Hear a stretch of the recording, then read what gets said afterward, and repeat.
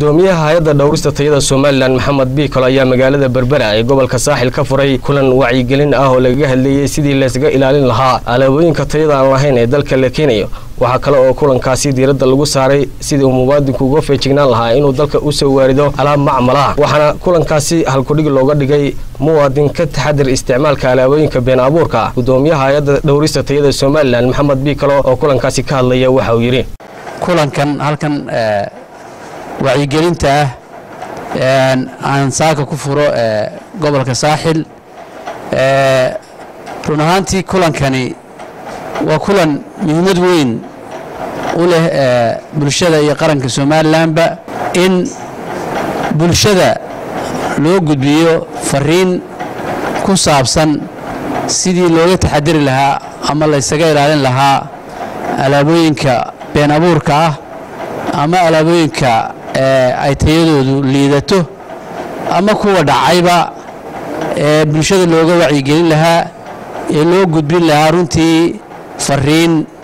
xambaarsan si looga taxadiri lahaa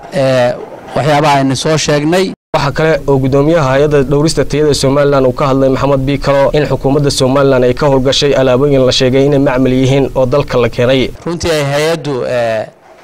u feejigan tahay ka ilaalinta bulshada waxyaabaha aan runtii waxtarka u lahayn dalka soo gelaya haddana wararkaasi markii ay soo baxeen hay'addu runtii waxay samaysay dabagal aad u fara badan iyo dhaqdhaqaaq intii hore ka balaaran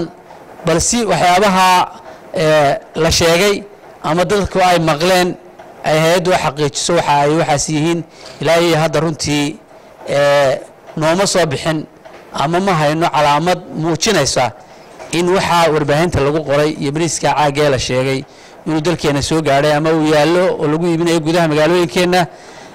iyadoo runtii aan doonayno inaan warbixin balaaran oo hay'adaha kale ay arintan iyagana dhinaca ka khusayso sida wasaaradaha ganacsiga iyo caafimaadka iyo wasaaradaha beerahaba aan doonayno warbixin dhammaystiran iyo runtii baaritaan buuxa aanu dadka u soo bandhigno. ugu dambeyntii gudoomiyaha Hayada Dhawrista tayada Somaliland waxa ugu baaqay ka qaybgalayaasha inay ka faa'iideystaan inta uu socdo kulankan isla markaasina u gudbiyaan bulshada.